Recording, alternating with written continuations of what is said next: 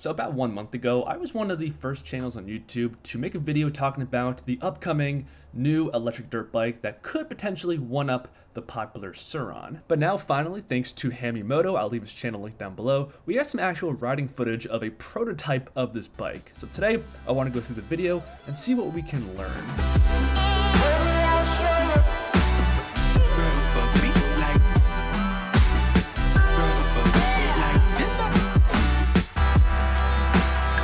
Okay, so first I need to clear something up from my original video. So in that video, I said there's two versions of the bike, the Mantis from rawrr and another one from E-Straps, but that was wrong. I reached out to both companies and the Mantis from rawrr is the only legit source. Also, the owner was super cool, answered all my questions, and now the listing on E-Straps is completely removed. And just so you know what you're looking at, this is all the major specs of the rawrr Mantis. A few things to note is that the bike weighs 150 pounds, the battery is 60 volts, 35 amp hours, and the nominal power is 4,000 with a peak of 7,500 watts. And this is how it looks side by side with the Sur-Ron.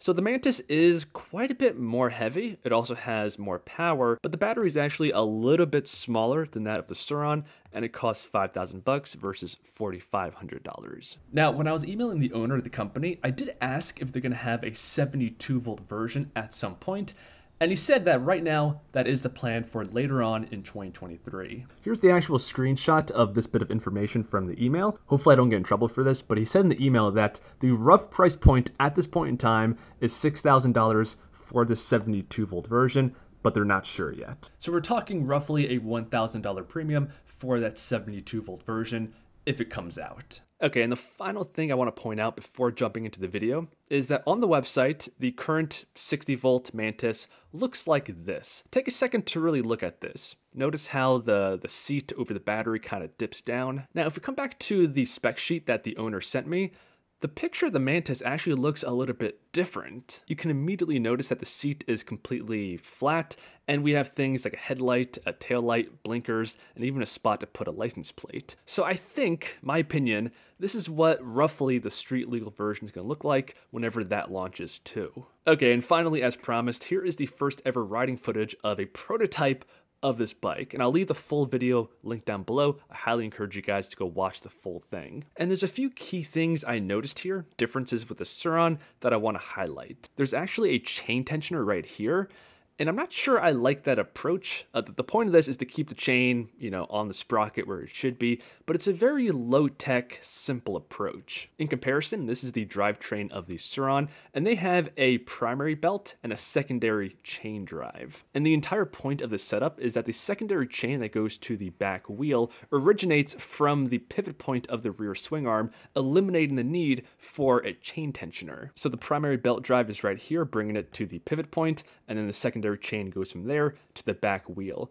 So no matter how the suspension compresses, the chain is always at the proper tension. So yeah, I'm not sure if that's a huge difference, but it is something I noticed. Okay, now the next question that this video answered for me is how much low-end immediate torque and power does this bike have? We know from the spec sheet that technically this is more powerful than the Sur-Ron, but that doesn't always perfectly translate to the riding characteristics. But we can see from this clip right here that initially off the line, there's a ton of torque. You see how the front wheel completely came off the ground. So that confirms that this bike is indeed extremely powerful, and that's the whole point of electric dirt bikes. You want them to have a ton of low-end torque. And then finally, we do have a view of what it looks like when you're sitting on the bike, and it looks extremely similar to the Sur-Ron. We have the key ignition over here. The whole top of the suspension fork looks almost the same.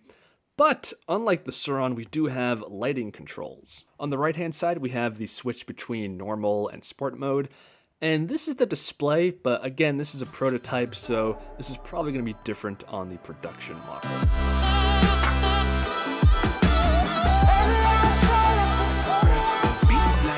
So that's more information on this brand new upcoming electric dirt bike. Personally though, I'm more excited for the 72 volt version coming out later in 2023 because that's going to go against the brand new Sur-Ron Ultra.